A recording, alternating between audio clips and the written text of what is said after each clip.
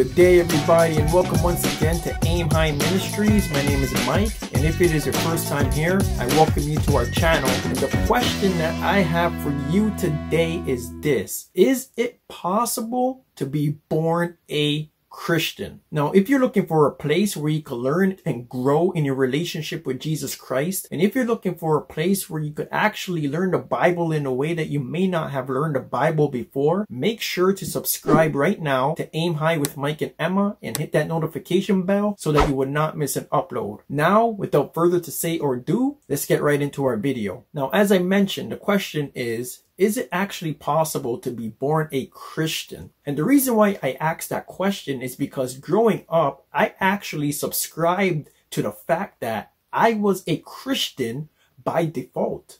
Like, my mom is a Christian. She knows a lot of Christians. I used to go to church with her every single Sunday. Although I never gave my life to Christ, I would by default consider myself a Christian if the question was to actually come up, right? So if I had to pick and choose as it related to what I actually believed in, I wouldn't check the box for agnostic, nor would I check the box for atheist. Obviously, I wouldn't check the box for being a Buddhist or a Muslim or a Hindu or any of those other religions. I was a Christian, at least by default in my eyes.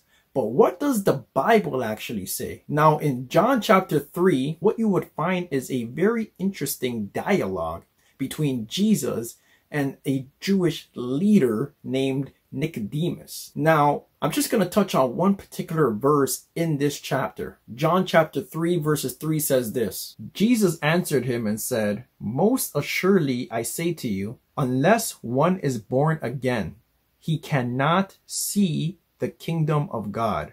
So right off the bat, we see that Christ is actually alluding to the fact that one needs to be born again. And then Nicodemus goes on to actually ask Jesus, how could one actually be born again? Is it possible for man to enter back into his mother's womb? And then Jesus goes on to explain to him that no, that's not what I'm referring to. The rebirth is a spiritual birth. Now the question is this: in light of that spiritual rebirth, why do I need to be born again, right? Like, I think I'm good. I'm doing all things well. Why is it important and necessary for you and I to be born again in order to enter into the kingdom of God? And this is why it's very, very important for us to be very careful to not label ourselves as Christian if we are not born again. Regardless of how your family tree looks like, regardless of how your community looks like, you are not a Christian unless you are born again. And the reason why you need to be born again is because your first birth was basically a death certificate. 1 Corinthians chapter 15 verses 22 says this: "For as in Adam all die, even so in Christ all shall be made alive." So as you can see, there is an emphasis on being born again because in Adam all die. And when Paul here says in Christ all will be made alive, what he's basically referring to is the fact that those who are in Christ, meaning those who are born again, will be made alive. So you will be made alive again in Christ in the kingdom of God. But this could only take place if you are born again. The problem that we have though is that we are all born in Adam. Therefore, we actually inherit the penalty and the consequence and the actual disease and condition called sin. Therefore, we actually inherited our sin nature that has been passed down from our forefather, Adam. So this is what that means. No matter what you do, no matter your good deeds, no matter the hospitality that you show, no matter the love and care and compassion that you try to work out, you will not be able to cover the condition that you are under. You are under a death sentence outside of God. In Adam, you are infected and you are going to reap the penalty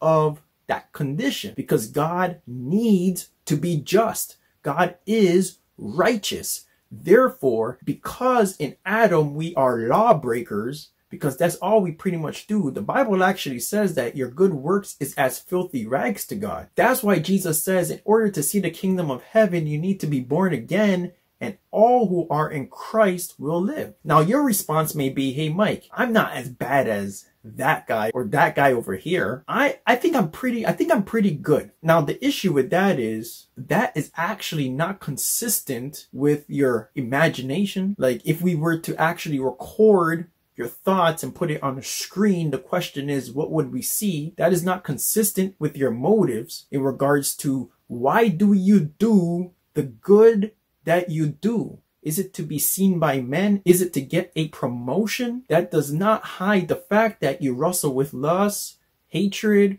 pride, enviness, selfishness each and every single day. All of these things speak against the notion that you are righteous. Psalms chapter 51 verses 5 says this, "Behold, I was brought forth in iniquity, and in sin my mother conceived me." Now, to be brought forth in iniquity, what that actually means is to be brought forth in lawlessness, meaning just reckless. You don't have to teach a baby how to lie. You don't have to teach a young man how to steal. We do it by nature. Therefore, David here is basically alluding to the fact that he was brought forth in iniquity. No one had to teach him this. This was his condition. He goes on to say that in sin, my mother conceived me. The word sin simply means to miss the mark. And to miss the mark simply means that God actually has a target,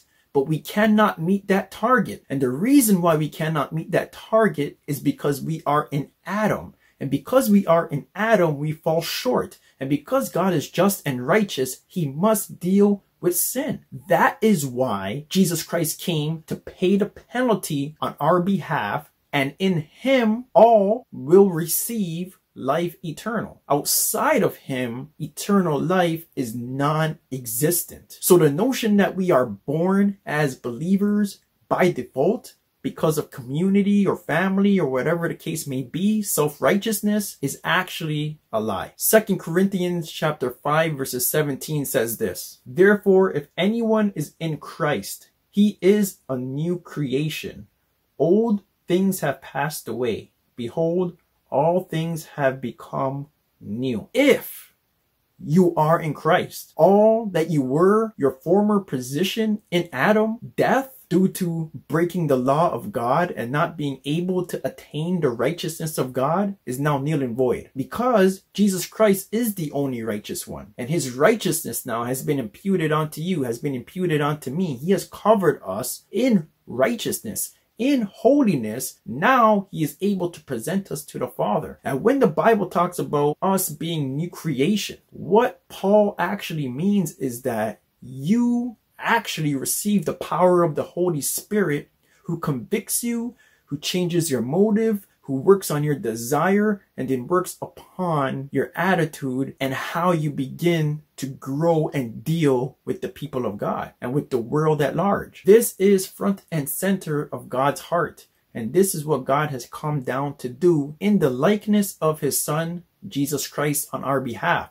So in regards to whether or not one could be born a Christian because one may attend church, as I said, or do good things, or family or community, or whatever the case may be, remember, in Adam all die, in Jesus all live, and God makes all things new when we submit ourselves to him and his righteousness. And that is the beautiful thing about Christianity. The only religion that says, God, I don't have enough to offer.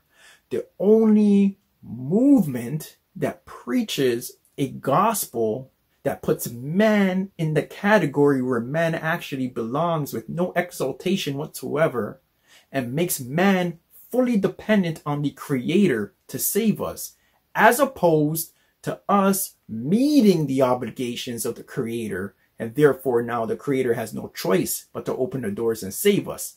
In that we could boast, but we have nothing to boast in. We boast in Christ alone.